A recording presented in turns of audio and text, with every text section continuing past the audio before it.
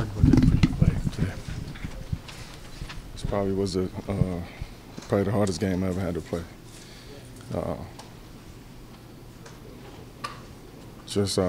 don't know. Whew.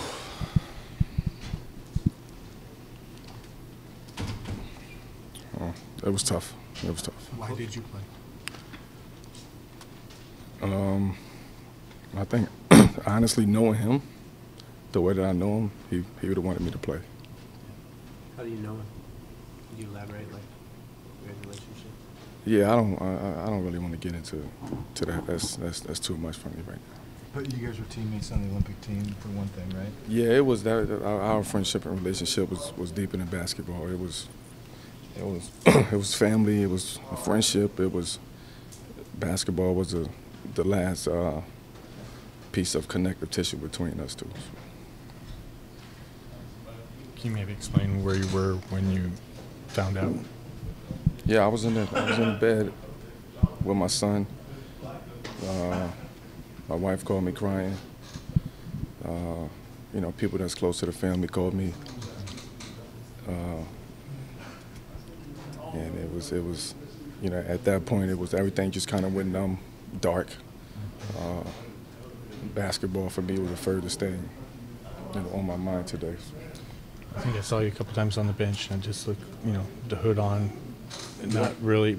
Were you going away from the game at times? Yeah, I was. I had to excuse me. I had to like pull myself back in and check back in emotionally because I wasn't there today. So. Was there a point today when you thought about maybe not playing?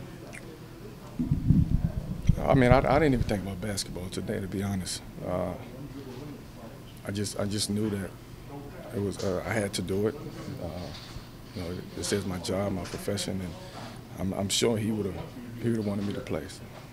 When was the last time you guys spoke or spent time together? We just went to dinner in New York. Talked to him a couple days ago. We were talking about the Laker game this week coming up, him coming. So it's tough. It's tough. So you guys had plans to connect in LA? Yeah, I mean, he was going to come to the games, you know, support. Like I said, our friendship is deeper than, you know, kind of telling stories and basketball related. It's deeper than that. Right. You got a 24-second violation. You're telling him that way. What that mean to you? It was. I mean, that was a big gesture for the league to, you know, to take that stance. I don't think there's going to be enough that we can do to show our condolences and our support. The biggest thing is, especially for me, and is his family, his other daughters, his wife, and the people that was close to him. You know, that's what we have to worry about now. Thanks, Mel.